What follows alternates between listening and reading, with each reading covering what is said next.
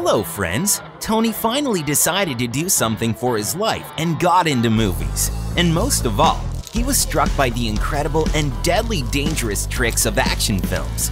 So, today Tony will try himself as a stuntman. Let's go! Let's start with the fairly old but very interesting 1993 movie Cliffhanger. In this movie, the stuntman moved from one flying plane to another at an altitude of 4,700 meters, and, most importantly, without safety gear. Everything is ready, Tony.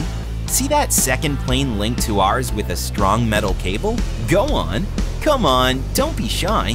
It wasn't my idea, after all. Very well, very well. You are now at the same altitude as the film Stuntman. The air here is thin, which means that you don't have enough oxygen and are feeling slightly sick. Plus, we are flying at a speed of 240 kilometers per hour, and it's quite difficult to breathe. No, Tony, we can't change the speed. If we go slower, the engines of the planes would die out.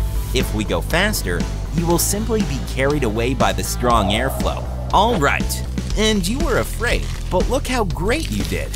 By the way, stuntman Simon Crane received $1 million for this trick.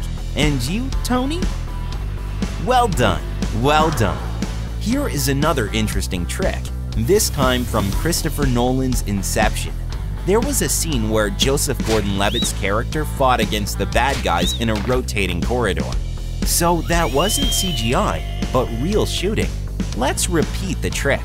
First, we need to build a giant corridor, which will rotate using special mechanisms. For the movie, they used about 500 people and spent a lot of time, but we can do it like this. All right, Tony, go inside and try to keep balance.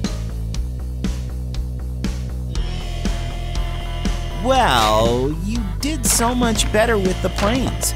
Now, while our hero is trying to look like the protagonist of the movie Inception, tell us in the comments what other exciting tricks from movies you know. And the best story will be featured in our next episode. Don't forget to subscribe so you won't miss Super Tony's new experiments.